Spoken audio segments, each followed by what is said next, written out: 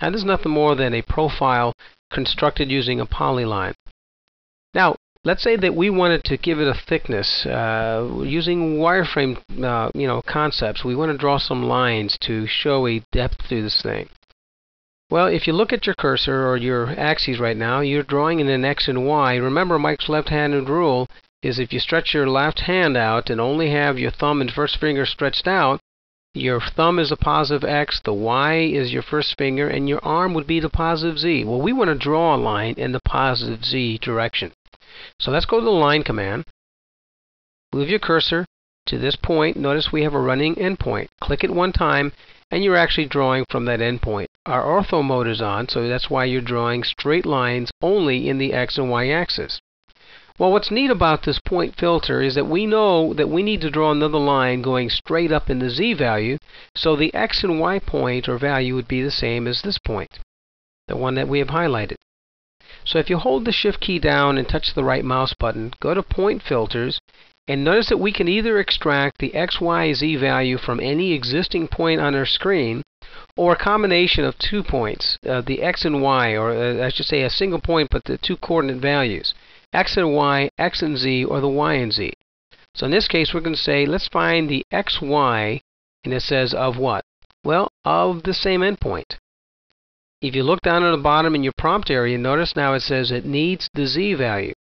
So in the Z value, we're just going to type in 0.75 and do an enter. Notice that the line is automatically drawn in the Z even though our ortho mode was turned on. Let's try it again.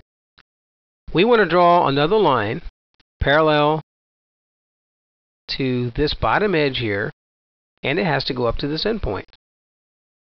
So if you hold the Shift key down and touch the right mouse button, select Point Filters, X, Y, move your cursor down to the bottom, click it one time, and down here now it says it needs the Z. Now we could type in 0.75 again, or just do a Shift and hit the right mouse button and select Point Filters, Z, and we want the Z from this endpoint up here.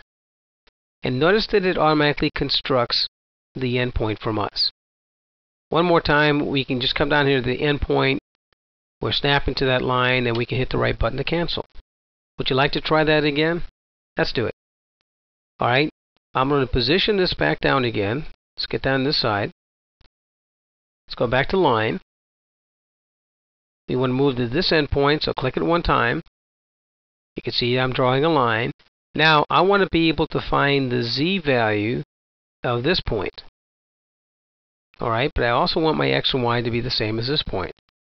So I'm going to hold my Shift key down, touch the right mouse button, Point Filters, the X, Y, I touch of this point, give me the X and Y of this point, plus Shift, right mouse button, Point Filter Z, I want the Z of this endpoint. And there it automatically draws that line segment, and now I can actually snap right to this point and cancel. It's a nice way of being able to build any kind of geometry using existing points as a filter by which we can extract either an X, a Y, or a Z, or a combination of the two.